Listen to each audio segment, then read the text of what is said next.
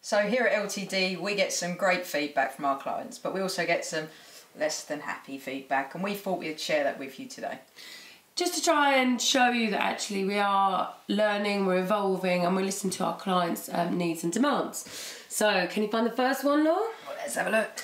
Drum roll, please. Oh. Ready? Workbook paper difficult to write on. Oh, that's me. I like shiny, pretty things. So the workbook was actually glossy through the entire session itself, through the entire book. So we have actually listened. The front page and the back page is now glossy, but everything else is easier to read. Much better. Yes, we did well there. Much better now. Yes, Drum roll, please, for the next one. Okay. The videos were difficult to read and poorly made. Ouch. That hurts. I did them. Not so well. And that's why we've commissioned a TL2 to help us out with these new videos. Watch this space, more to come. Okay, and the next one, please, Laura. Here we go, drum roll. Would recommend for an introduction course, but not an advanced. I think that's a bit of positive and a bit of negative.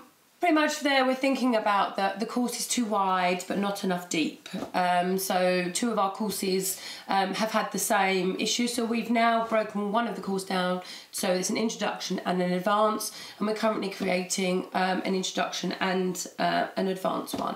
We're engaging our clients just to make sure that the deep dive ones, as we call them, I do like deep dive over advanced, much more it covers what the clients need. Next one. Okay. Drum roll, please. Didn't complete all the scenarios as group discussion took over. I love it when clients want more and more. It's excellent.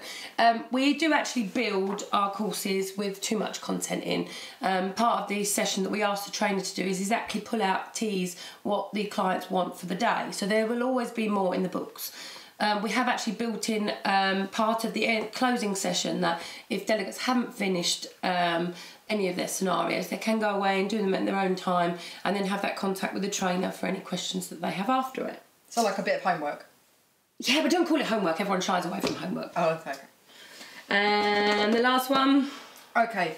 Vegan lunch sandwich was terrible. It consisted of broccoli in 2 slices. Really? You just can't educate anybody about vegan. Laura and I are vegan ourselves. And just nobody understands that our proteins are beans. So you could just make a hummus sandwich. It's just a little bit more easier. However, we did go back to the hotel and try and encourage them about what a vegan lunch might look like.